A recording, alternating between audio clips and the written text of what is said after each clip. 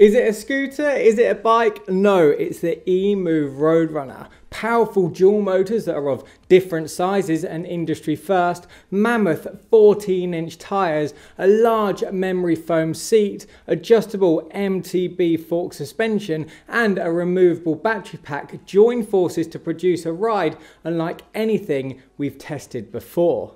The product of 3 rounds of rigorous testing and iterations, the RoadRunner is the summation of all that is great about the EMOVE brand. Durable design, fantastic range, respectable speed and an eye for the unconventional. Just don't let anyone else try it. There's a strong chance that you won't get it back. The RoadRunner isn't perfect. Few scooters are. Things can get a bit bumpy due to the limited suspension, while the seat may leave your buttocks feeling a little bit bruised after long rides. But these are trifling concerns in the grand scheme of things. EMOVE is shaking up the scooter world with this model, and I'm more than happy to come along for the ride. After 2 months of testing the EMOVE RoadRunner, I've summarised my findings into 10 things that I love and 3 things that I think should be improved. But as always, before we dive into those, let me give you a rundown of what you can expect from the RoadRunner as well as who I recommend it for. With a maximum load capacity of 330 pounds, it's a motorised mule. You can have the confidence in the RoadRunner's ability to perform regardless of your size. And with those adjustable handlebars, this is a scooter that can pretty much be custom fitted to your exact needs. Combined with its blend of speed and comfort, it distinguishes itself as a great option for both commuting and weekend frolics. But be warned, the RoadRunner can burn rubber. This is a powerful scooter, so we advise taking it easy on the throttle if you're a newcomer. Thankfully, the combination of the huge wheels and foot pegs make handling this little howitzer a doodle, so there's a lot of fun to be had regardless of your experience level. Now, if that sounds like a scooter that you'd like to hear more about, keep watching as I unpack its design, features, build and ride quality, performance, and how it stacks up against its competitors.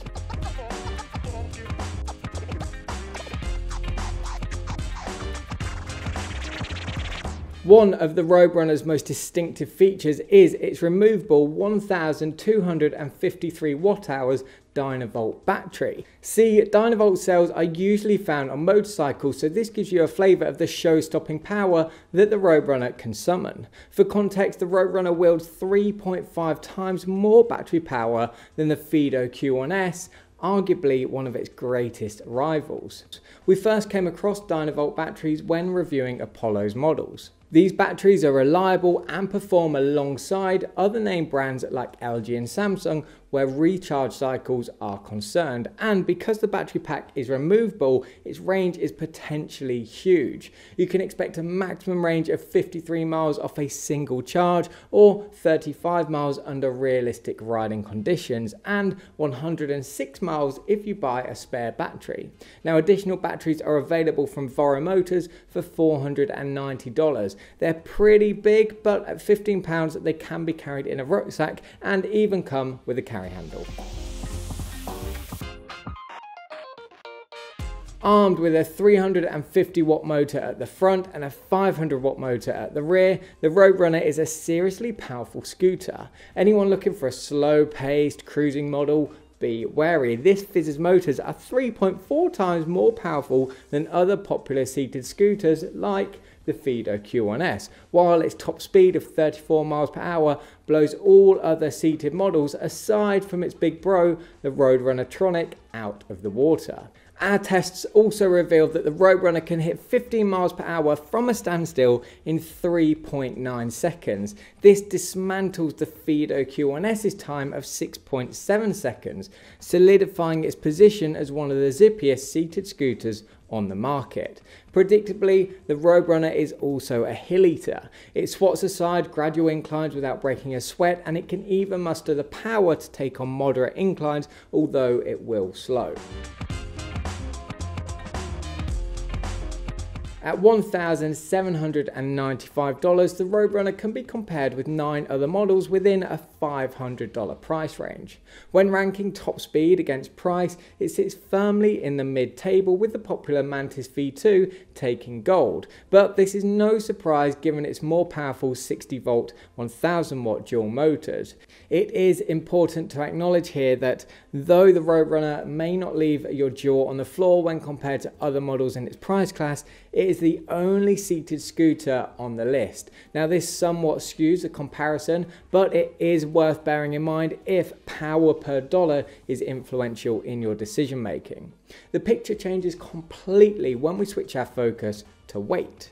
Out of a further 9 comparable models that weigh within 5 pounds on either side of the Roadrunner's 55 pounds, not a single model tops it. If we take a closer look at the comparison, there's also only one other scooter in the list that can be fitted with a seat, and that's the slower EMOVE Cruiser. This therefore marks the Roadrunner out as the single best seated scooter for power. Moving our attention to mileage, the Roadrunner performs highly when compared to other scooters in its price class. It loses out to the Inokim Ox Super with its large 60-volt 21-amp LG battery, but it should be noted that both the Roadrunner and Inokim batteries are very similar in the amount of energy that they store. Besides, both scooters go toe-to-toe when ridden under realistic conditions. Digging deeper into the comparisons, the Roadrunner continues its podium performance run, where it takes second place for its maximum range against scooters of a similar weight. It's a 1-2 for EMOVE, with the Cruiser edging out its cousin thanks to its 52-volt 30-amp LG battery. Compared to the Roadrunner, it stores 25% more energy. It can also be fitted with a seat at an additional cost of $65. Now this scooter is a great alternative for riders that want the luxury of a long-range stand-up and sit-down scooter. The Roadrunner sports semi-hydraulic brakes that represent a big improvement on earlier iterations of the model.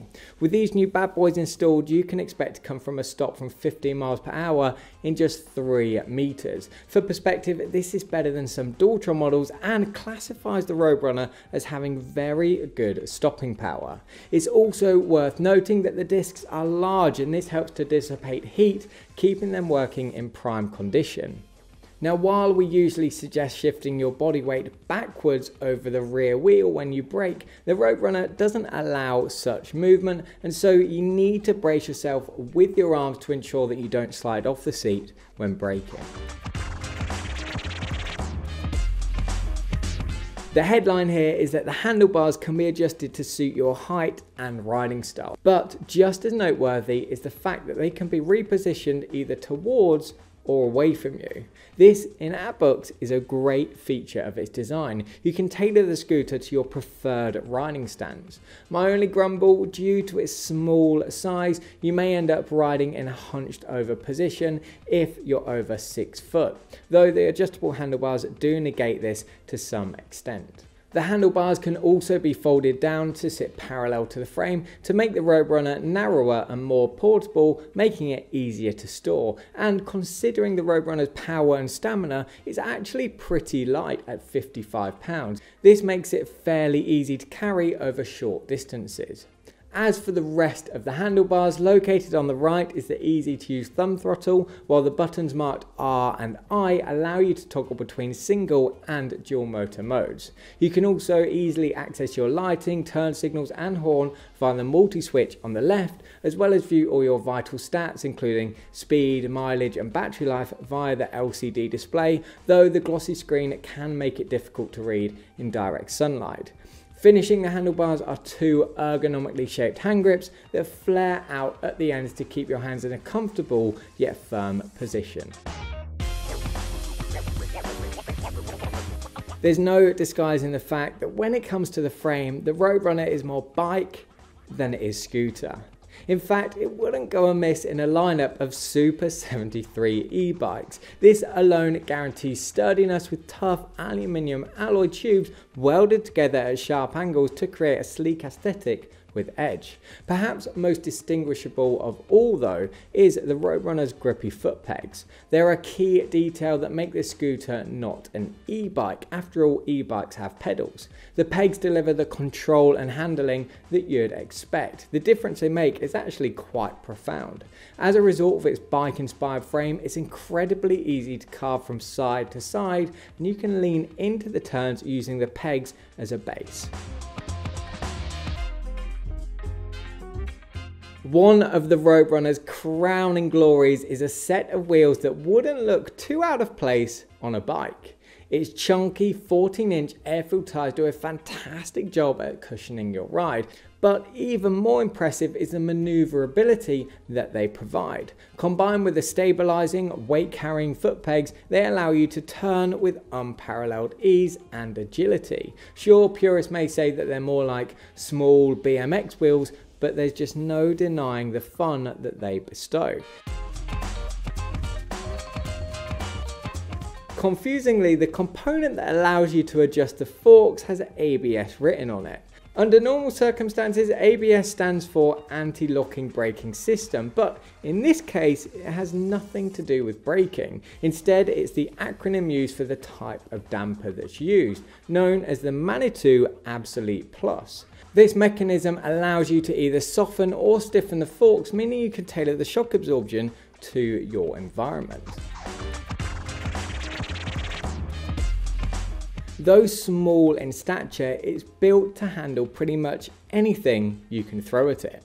Being an EMOVE scooter, the build quality is unsurprisingly excellent. With the solid frame and robust aluminium fenders in place, there's no rattle in the ride, while the cable management is neat and tidy to eliminate any potential for interference.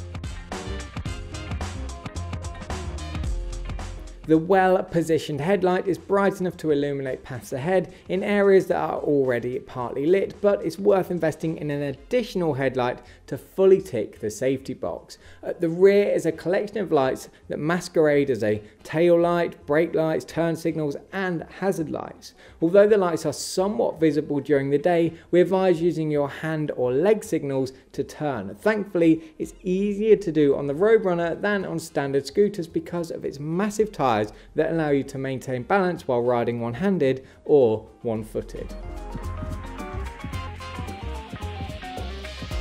Okay, so we just ran through the things that I love about the EMOVE RoadRunner. Now let's take a look at the 3 areas that could be improved.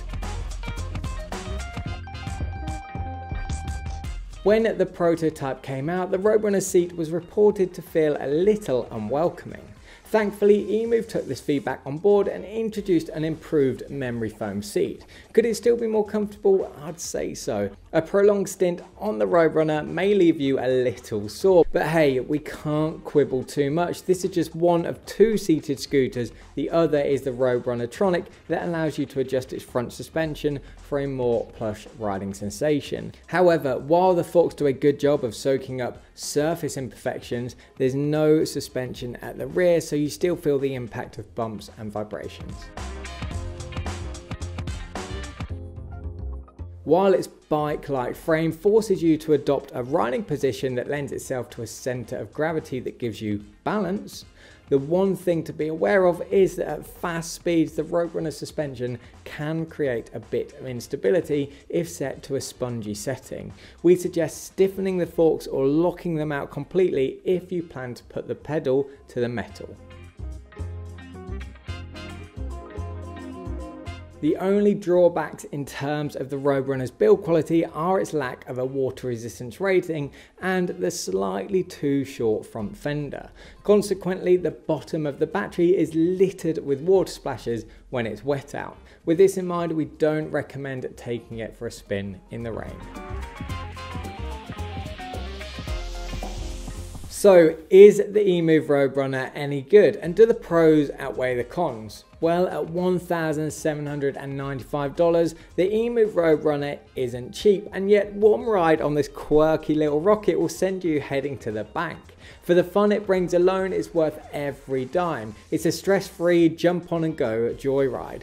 It has enough power to get your adrenaline glands pumping, and it's packed with a wealth of premium features, all of which combine to deliver what we think is the best seated electric scooter. So if seated scooters are your bag, then the RoadRunner will turn your world upside down. It's light years ahead of our now second favourite, the Fido Q1S.